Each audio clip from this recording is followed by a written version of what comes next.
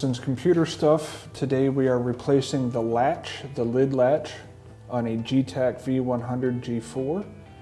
It lifts up here, and that's how you disengage it. But once you lift it up, you can see there's 2 screws underneath. That is all that's required for this repair. Those 2 screws come out.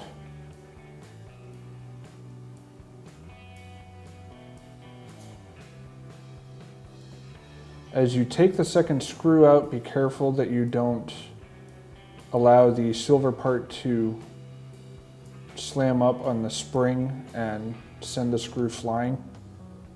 You don't want to lose the screw.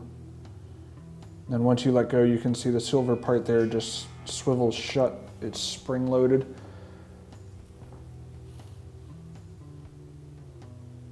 So if you pry it back down,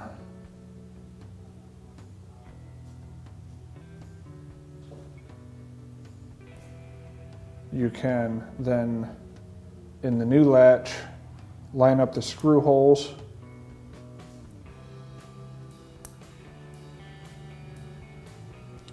If you line up one of the holes and put in the screw first, part way, you can then use that to hold the silver spring-mounted bar in place as you get the other screw started.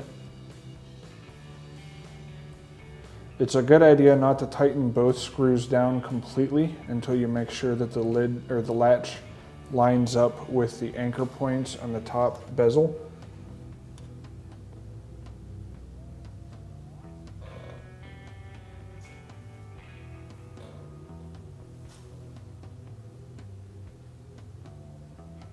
But here you can see the bars line up and you can tighten it down.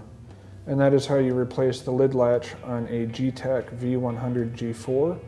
This is Bob Johnson's Computer Stuff. Any questions or comments, please leave them below, and don't forget to subscribe.